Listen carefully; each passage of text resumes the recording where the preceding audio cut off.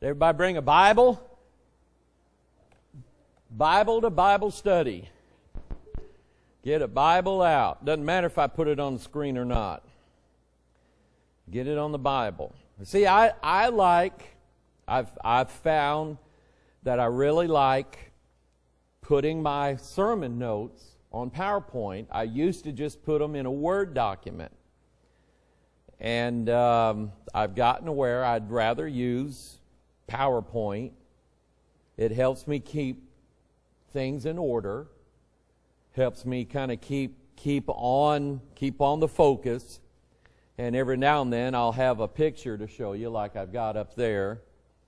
And so that just kind of helps me. And but I want you here and I want you online to make sure that you have a Bible out. And I did, for those of you joining us online, I did a video, it's been probably 2 or 3 years now, called Home Church and Evangelism.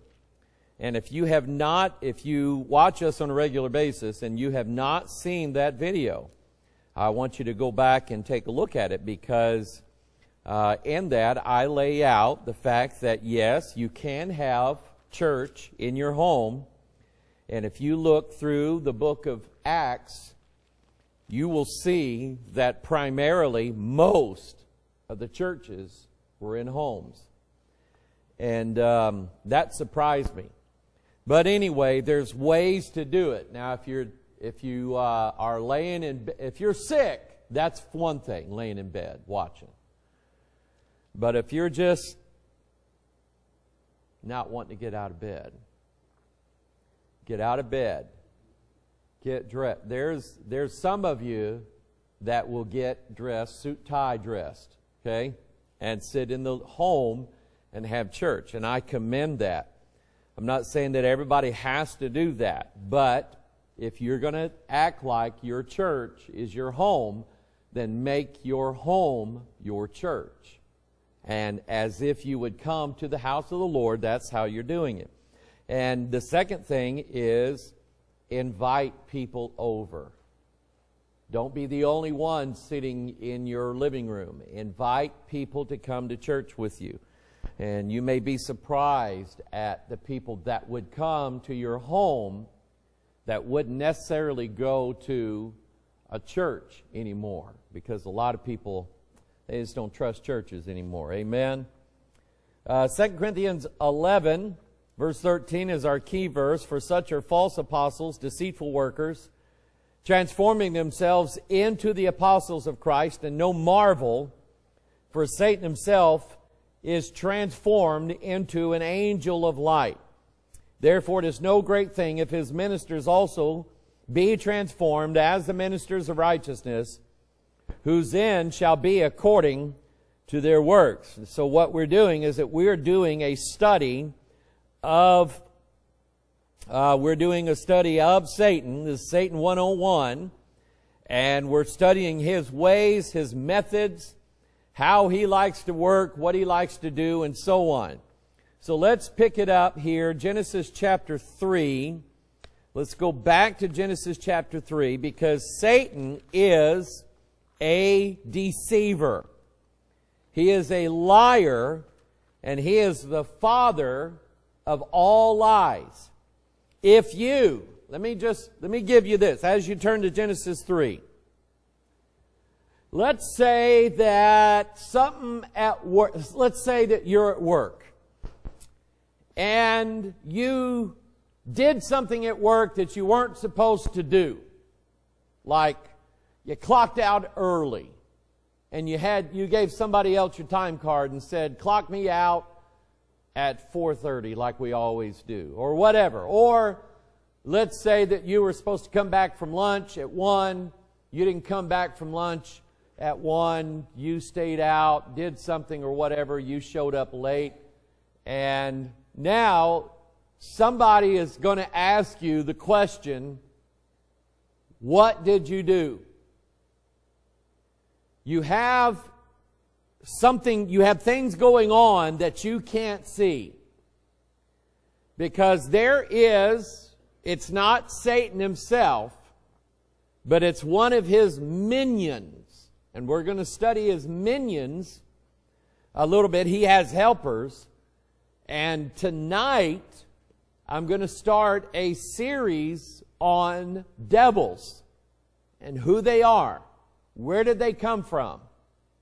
Who knows where devils, do you believe in devils? Where did they come from?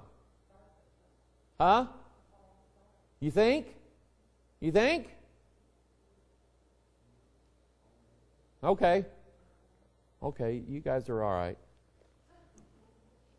Because there's something I used to believe years ago that somebody on the internet said, and I went, wow, that is like cool. And then I realized it was a bald-faced lie. So anyway, but we're going to study devils on Sunday night for a while, and where they come from, what they do, who they are, so on and so on and so on, what some of their names are in the Bible. But anyway, the devil has helpers. And so you're at work, and you did something, and a question's going to be asked, what did you do, or did you do this? And in that moment, there's things going on in your brain. You have two choices. You're going to tell the truth and face the music, or you're going to lie. Now, if you tell the truth and you are a born-again believer, then you're going to have help from heaven coming to your aid because you did what was right. And you're willing to face the consequences. But you did what was right, even though you did wrong. You're willing to be a grown-up, because little kids lie when they don't want to get in trouble, right? And it seems like some people never grow up. They continue to tell lies like little children in order to not face consequences. But see, they learned this from a child. They were good at, I have seen kids. I had a kid that he became a grown-up, 18 years old, 19 years old, something like that, and I've known him for years. And he looked me in the eye and said, I can lie, and I'm pretty good at it. He learned that from a youth.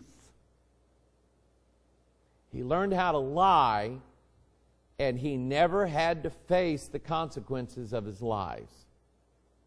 Okay? So anyway, when you are born again, you are willing to take the consequences, but you have help from heaven. Here's the adverse side of that. You're going to lie. And there is a devil telling you what to say, how to say it,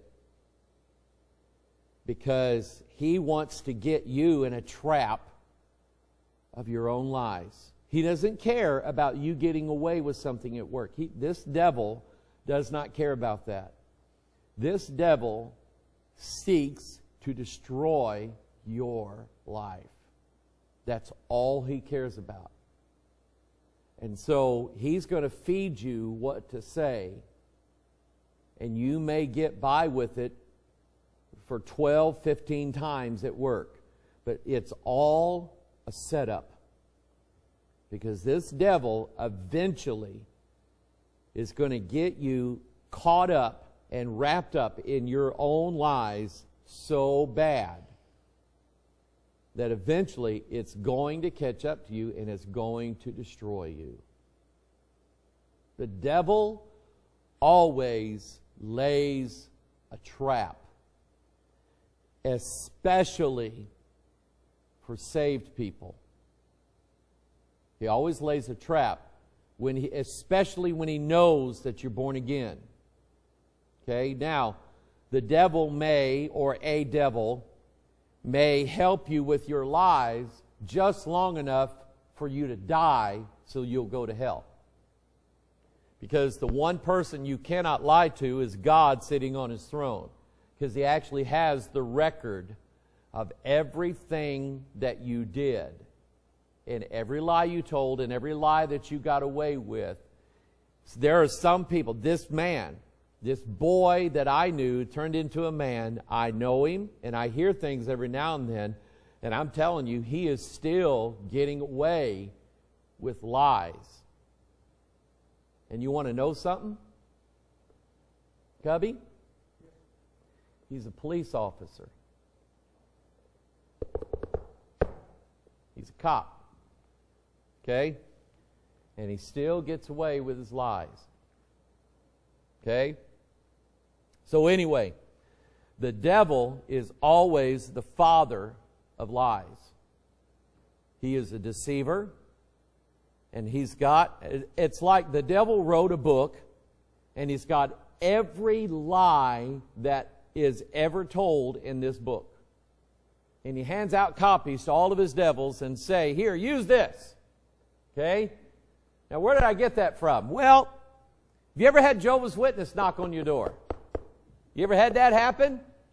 I did, and I noticed something. The two that were standing at my door, Brother Sterling. Sterling knows the story about me, okay? The two that were standing at my door, I noticed that one was talking to me and had eye contact with me. The other one had a book that was, part of it was the New World Translation, so that anything I come up with, if they happen to know Scripture or I use Scripture, they would open up the New World and say, but the Bible really says this, okay? But then the other half of that book, and I got verification from this from Brady, the other half of that book was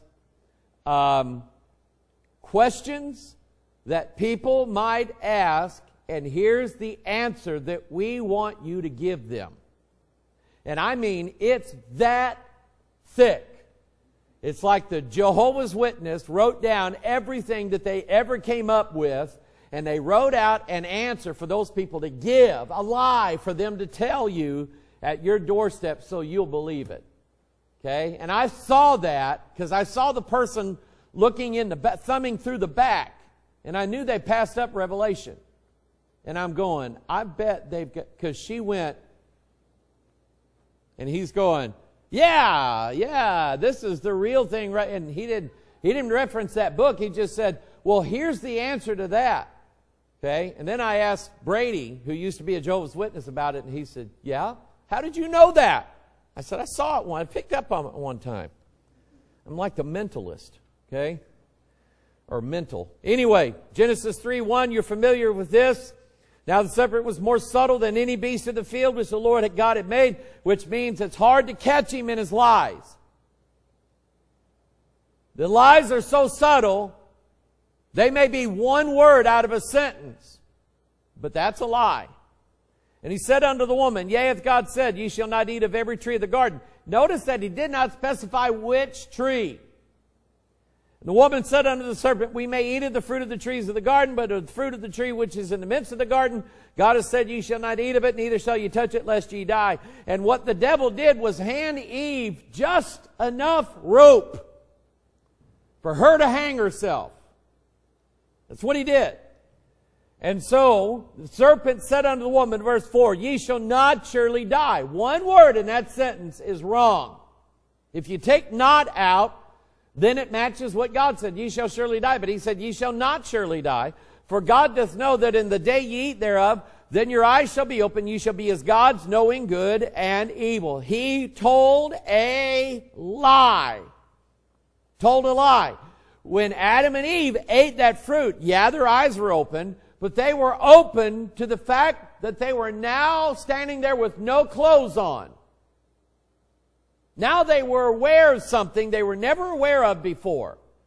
But they didn't become gods. Gods, and we're going to study this, gods with a little g are like the devils, the evil angels. And I have scripture to show you that. Angels are immortal. Gods don't die. And that's what he was saying. You shall be as gods, knowing good and evil. You're going to get this big illumination. Well, the only illumination they got was the fact that they were naked and they had just broken God's commandment. And they knew they needed to hide from God. The lies were subtle enough to get Eve to look at that fruit, to lust after it with her eyes, lust after it with her flesh, and in her mind say, that fruit will make me a god. So I'm going to eat it. So that's his subtleness. 1 Timothy chapter 4, verse 1. Now the Spirit, you can turn there, flip, flip, flip, flip, flip. You turn there while I'm reading, then you'll catch up. Now the Spirit speaketh expressly.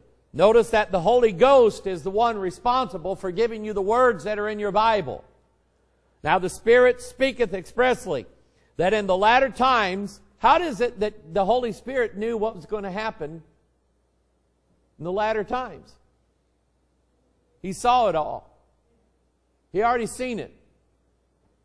It's like somebody sitting down with you and saying, man, have you seen this movie that just came out?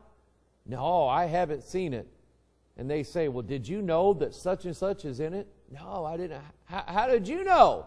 And they're like giving you the plot and ruining the movie. Oh, I already saw it. Well, that's how they knew. The Holy Ghost saw all of history. So, now the Spirit speaketh expressly that in the latter time some shall depart from the faith, the one faith, giving heed to seducing spirits and doctrines of devils. Two things. Seducing spirits, doctrines of devils. So, the devil has helpers. There are spirits that go around seducing people. Just like the devil seduced Eve with his words. He talked her into it. Just like a guy would talk a woman into it. He seduced that woman. The devil seduced Eve, gave her those words, and she went and ate that fruit. So there are spirits that are meant to seduce you, to draw you away from the faith. How many of you believe what God said in His Word? Raise your hand. Every word, right? No, every word. The devil spirits are there to seduce you away from believing the words that are in the book. And how many churches has he been successful at doing that? Todd said most of them. Anybody disagree with that? No, we all pretty much agree with that. Because a lot of the people that are on the other side of that camera have went to most of them in their area, and they can't find one. Yes?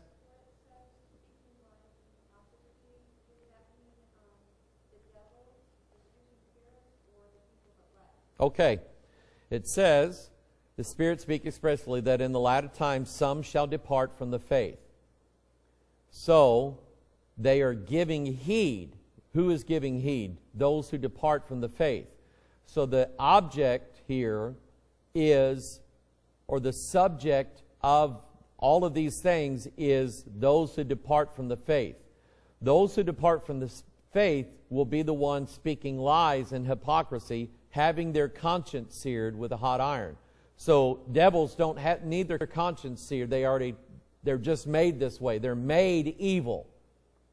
God created evil angels. He made them that way. Okay? Have you ever seen an alligator or a crocodile? Have you ever seen their face? Does anything about their face say, I would really like to be your friend?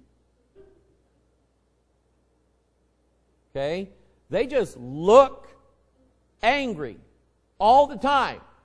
It's built into their face. They're very angry, aggressive, mean, and they don't want anybody to be their friend. They want everybody to be their meal, not their friend. So these devils God made them evil with eyes that look like death. Okay? They're mean. So it's the people who have their conscience seared with a hot iron. It's a good question. I'm glad you brought that up. Some shall depart from the faith. The some that shall depart from the faith are the ones who gave heed to the seducing spirits and the doctrines of devils. Name me some doctrines of devils that you've encountered. Yes? Huh? Catholic. Her mom is a Roman Catholic and despises her own daughter because she's not. Huh? The oneness people who do not believe in praise Father, Son, and Holy Ghost like we believe. Okay? That's a doctrine of devils. That is a false. Bless his heart. I got a guy that he researches YouTube for me, and he finds all these interesting videos. So yesterday, he decided to go and find all of the people that hate me. And he sent me about 10 emails of people that hate me. And one guy hates me because we don't go to church on Saturday. Mike Hoggard is a heretic because, and here's what he said. Here's what was his big problem. He heard me say that Ellen White, the founder of the Seventh-day Adventists, Ellen White claims that an angel transported her to heaven and she saw all the 10 Commandments blazing in glory, written in heaven, but the 4th commandment blazed brighter than the other 9. 4th commandment is, thou shalt keep the Sabbath day. And she said that the angel told her that Christ died and nailed 9 commandments to the cross. But the 4th commandment, we're still under, and we have to obey it to be saved. He heard me say, that's a lie. And so he wrote this big blog article about how I'm a heretic. Listen, Christ nailed the condemnations that were against us, nailing them to His cross. There's not one verse in your Bible that says Christ left, number 4. The angel that Ellen White, I almost said Ellen DeGeneres. That's a different angel. That's like a transgendered angel. The angel that Ellen White saw was not one of God's favored angels. She had a seducing spirit teaching her doctrines of devils. That was a doctrine of a devil. If she heard that, what did Paul say in Galatians? Though we or an angel from heaven. He nailed it. Because I didn't know this. Ellen White got her doctrines from an angel from heaven. Joe Smith, where did he get his? The angel moron eye. Okay? That's where he got it from. He got it from an angel. Where does the Catholic Church get all of their apparitions from? Angels masquerading as Mary or any of the other saints. Those are evil angels. Those are familiar spirits acting like they're Mary or acting like they're this. Just like the one acted like it was Samuel. Okay? And that's how it works. Somebody give me another one. This is good. You're on a roll. Yoga. Because the word yoga means yoke. Be not yoked together with unbelievers. Yoga means connection. And it's because that when you get in that trance, Your hope is to connect with Shiva, a direct connection with a God. Okay? So when it's done in the church, when yoga's done in church, and they're saying, well, this is holy yoga. This is Jesus yoga. What they're saying is you can have a direct connection to God by yoga. That is an affront to the office of mediator, who Christ is. You cannot stand and connect directly to God. It will kill you. You'll die. The Israelites, when God was speaking to them from Mount Sinai, they said, stop, or that's going to kill us. The terror was on them so bad because God's voice was so glorious and so powerful. It's like looking at the face of God. We can't look at the face of God right now. So we have to see Jesus and accept that. We have to, anyway. You said, Melissa Kay? Witchcraft, Wicca in the church. Anytime a ritual, a rite is performed, whereby they say, you have to say these words, and you have to stand in this spot, and you have to face like this, that's witchcraft.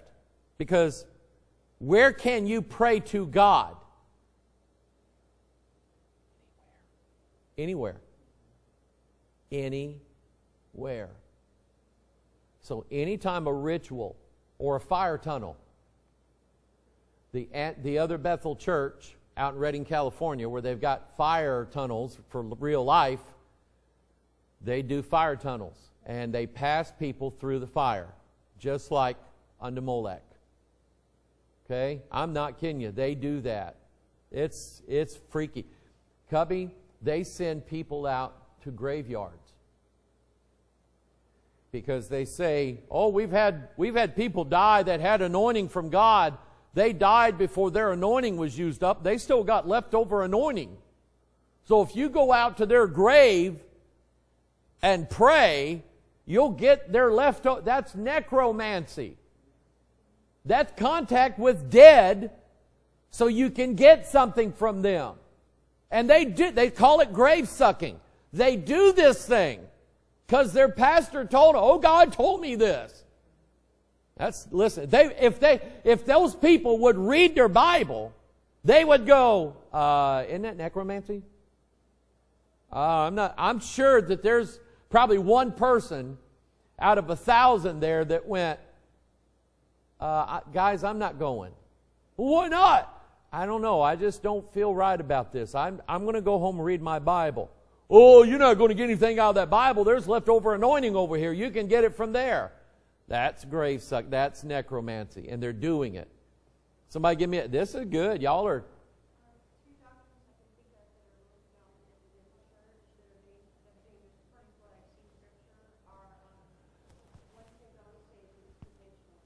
Dispensationalism. Okay? Where did they get that from? Didn't get it from the Bible. Did not get it from the Bible. Okay? The idea that there is a truth that God gave to Israel in Deuteronomy, and it's not true now. This is what they say.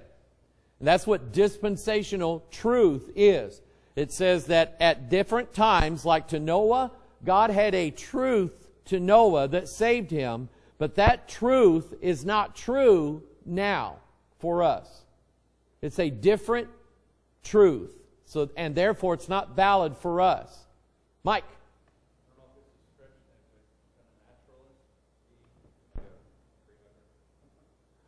Okay. There are two types of these. Naturopathy, there are those who don't like pharmaceuticals. So they seek out natural things to aid their physical bodies. I don't have a problem with that. Okay? Because I've been to third world countries where they don't have the pharmacies that we have here, And all they have is natural remedies. That's all they got. And I'm okay with that. The other version of naturopathy is that your body has all these cheese in, not cheese like cottage cheese, chi. Your body has these energies that's bound up because you've been eating sucralose, and it's bound up your chakras or your energies, and you've got to do this and eat this so it'll... I had people come to me before I had shoulder surgery, and I said, pray for my shoulder. I can't move my arm anymore. And they said, oh, don't let those butchers butcher you up. And I went, what? And they said, we found this, if you'll take this and take it 3 times a day and eat this, it releases the natural healing energies and your arm will be healed. And I went, thank you. No. I'll go see I trust my surgeon. He did a good job, by the way.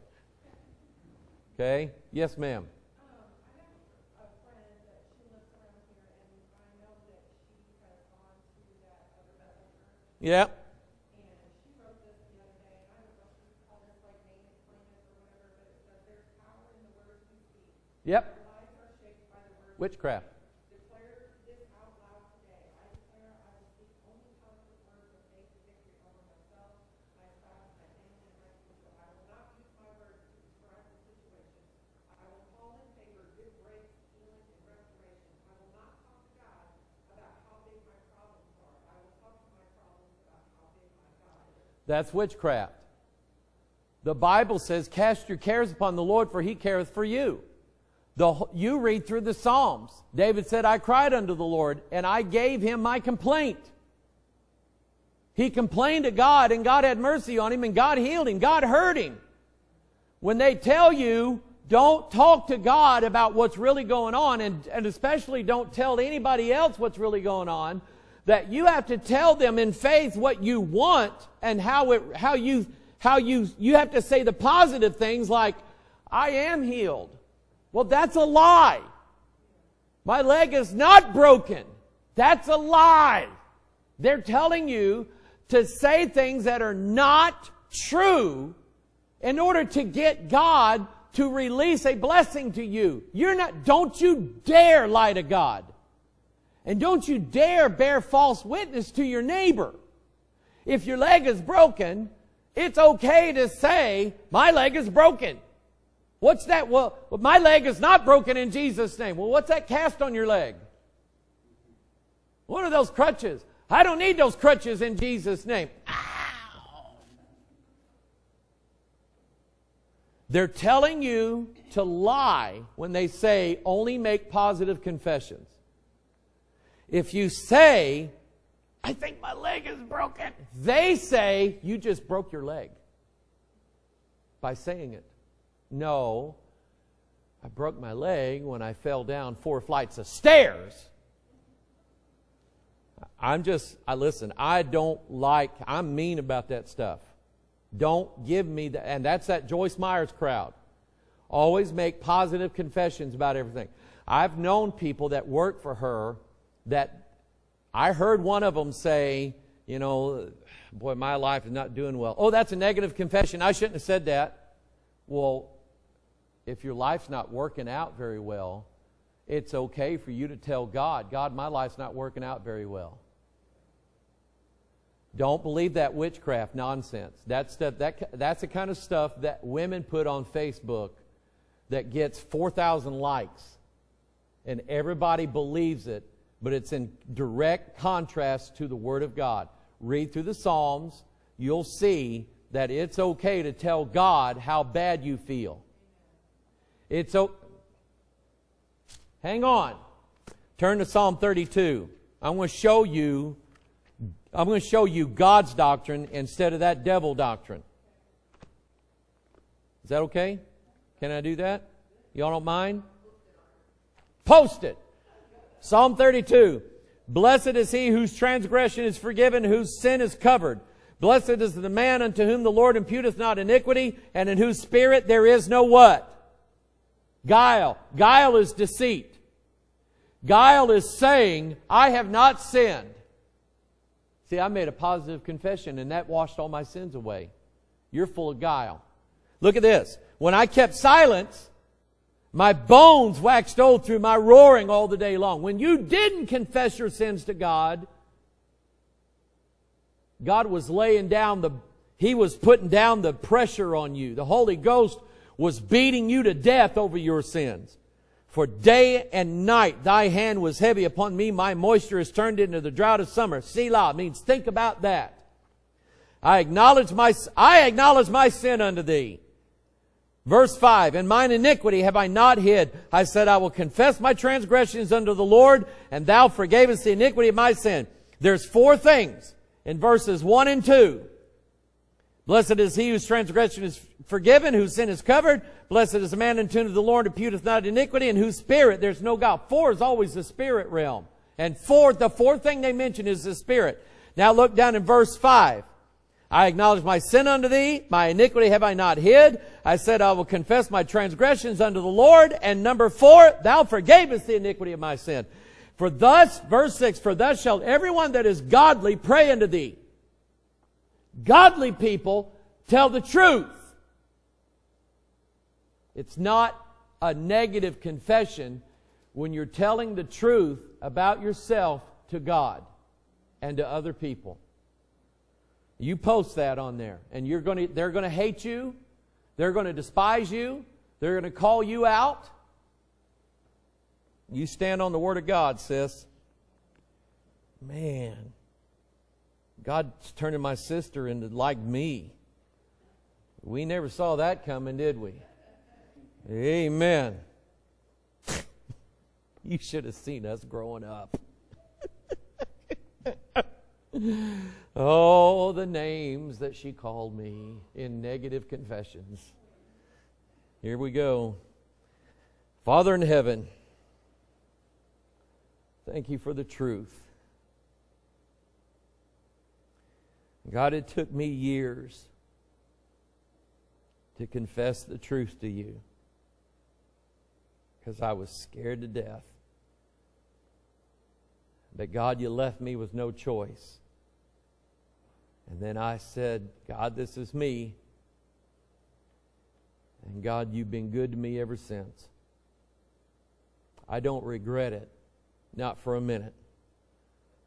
Father, teach us to tell the truth and not bear false witness to you, not bear false witness to our neighbor, but tell them the truth. Be honest. Be godly. Because God helps those who tell the truth. God despises those who lie. And the devil is always the father of positive confessions, because they're lies, and he's the father of them. He's a liar. He's got helpers everywhere. He's got seducing spirits. He's got those that teach doctrines of devils. And Father, help us to stand for the truth, and we're going to be despised on Facebook for it. We're going to be despised by our own family. We're going to be despised by our friends. But to be despised by them and loved and accepted by you is worth it. Help us, dear God, to accept that. That it's okay as long as we're accepted by you. Bless this Sunday school time. Thank you for it, God. You've been good to us. You've taught us well today, and we thank you for it. Bless these people, Lord, that helped us out today. Father, teach us where all the sin is, where all the witchcraft is, where all the seducing spirits are. Teach us, Lord, where they are, so that we can convey that to others who are being caught up in this stuff. God, you're not done saving people. You're not done setting people free from this nonsense. Help us, dear God, to be bold, because there's going to be somebody who's going to thank us for it in the end. Bless your word. We love you in Jesus' name. And all of God's people said, amen. Aren't you glad you came to Sunday school?